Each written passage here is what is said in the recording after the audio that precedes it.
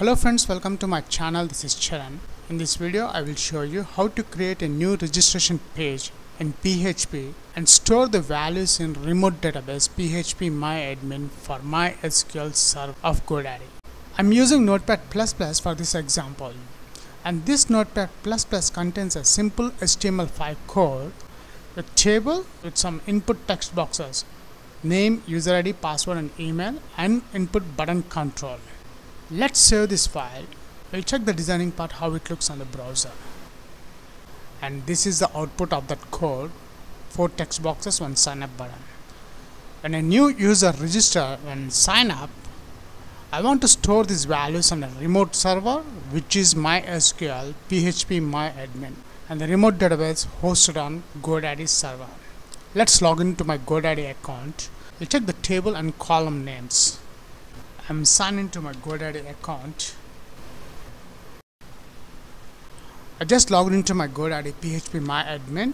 I'm expanding the MySQL DB, which is a user database. The user register, I'm browsing the table, and right now this user register contains 0 rows, so the table is totally empty. Let's check the column names. Go to edit. This ID column is auto-generated. Name, user ID, email and password. Let's flip back to the coding part. First we will connect the database, then we'll insert the values in this user registered table. Now the coding part, above the doc type HTML, I'm adding PHP and close up PHP code here. The first one, I'm creating a variable host name. And second one is the username. Third one is the DB name.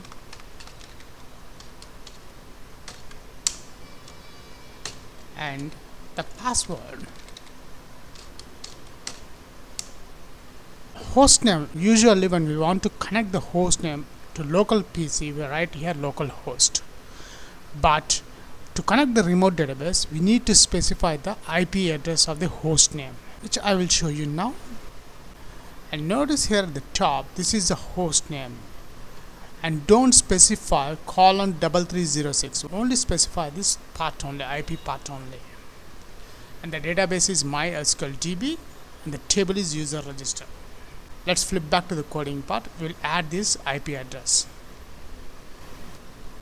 And the host name is this one, and here the username, I'm giving username only, and the password also password. Just for the security reasons, I have not specified the real credentials. Once I upload this PHP file into my remote database, I will change into my real credentials, and the database name is MySQL DB. I'm creating connection variable here. MySQLi connect method, which takes these 4 variables. One is the host name, second one is the username,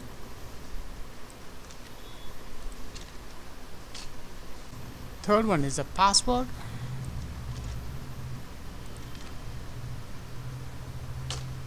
and the fourth one is the database name, or died.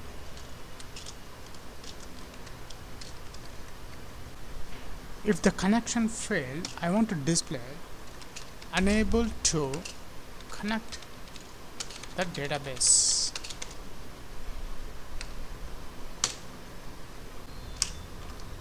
If is set method $_post, which takes the name of the submit button, $uname $_post. Here the input text name value copy it. Instead of uname, I need the user ID. This one, name, copy it, paste here.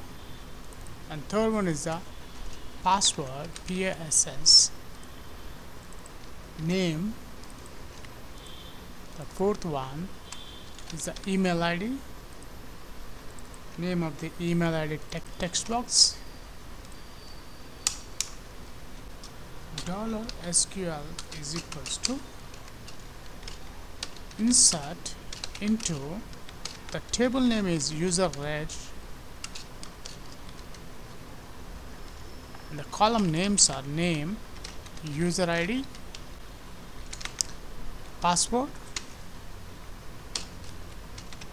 email. Values between the single quotes, uname,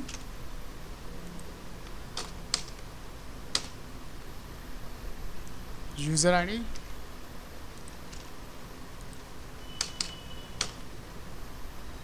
password,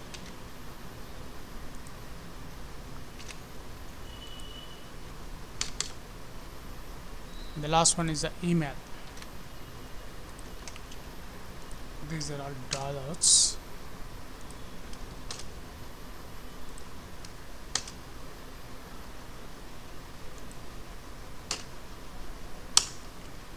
If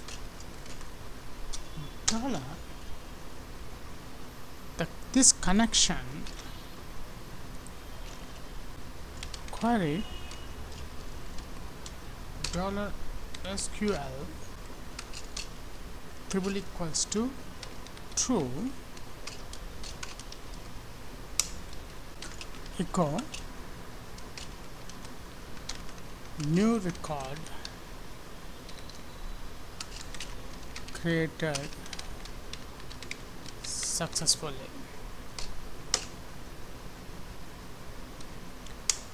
Else echo not inserted.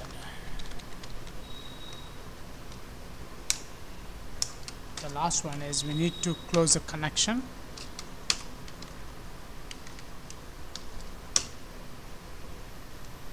Let's save this file.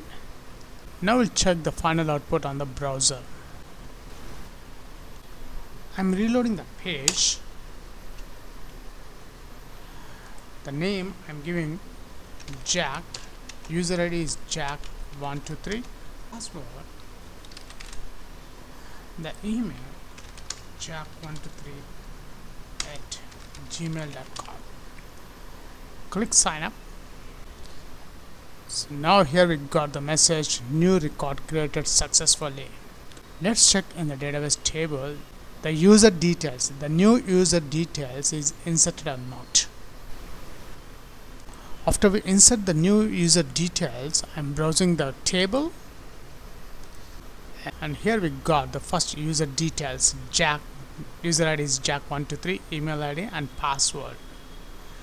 That's it. If you like this video, please leave your valuable comment, share this video, and please subscribe my channel. Catch you on my upcoming videos.